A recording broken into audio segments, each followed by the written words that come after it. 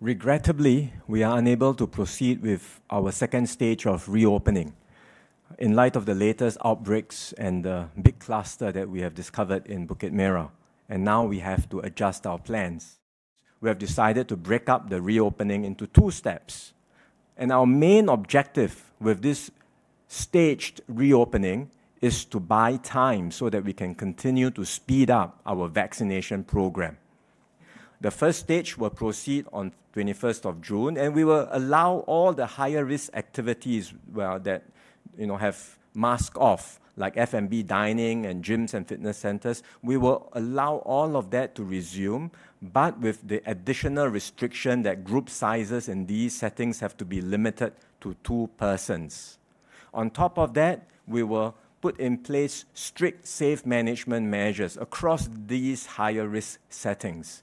In addition, as we had announced before, we will be putting in place a system of regular testing for workers in these higher risk settings using the rapid antigen test kits. Most of such testing can be done through a system of self-swabs by the employees themselves and supervised by their employers. So we will be training supervisors to do this. We will have programs ready to train supervisors how to go about setting up this system in their respective organizations, and the test kits will be made available for this purpose.